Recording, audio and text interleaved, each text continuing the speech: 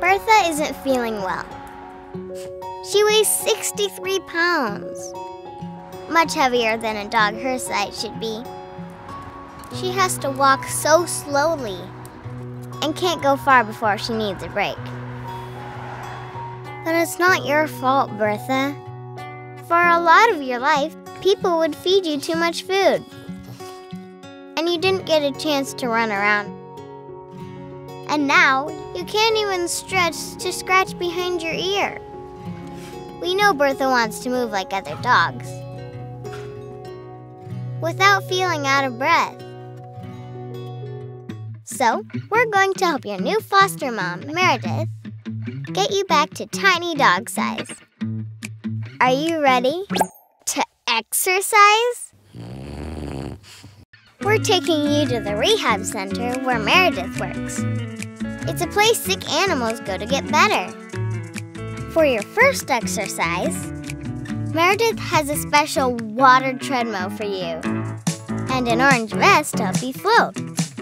It should make exercising easier, right? But you don't seem to like it. Maybe this one is too hard for right now. You take a quick nap, pup, while we think of something else. Okay, forget the treadmill. What about swimming? You just need to float and slowly move your legs. See? Much easier. Bertha's doing the doggy paddle. We'll swim a little every day until... Yeah! Bertha, this is amazing. That's my good girl.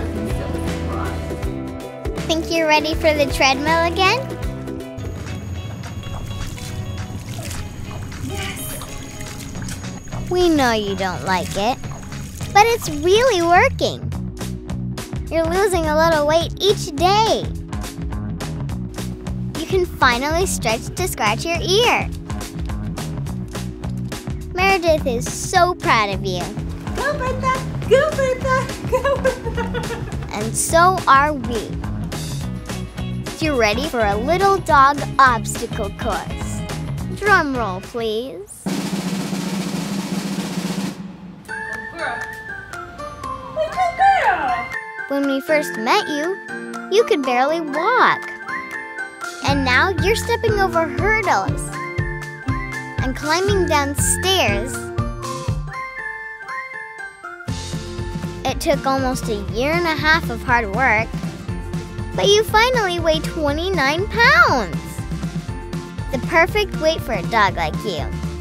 You did it, Bertha. You and Meredith worked so hard.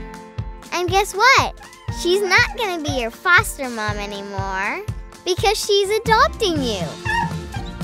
Now that's a happy pup who's just the right size.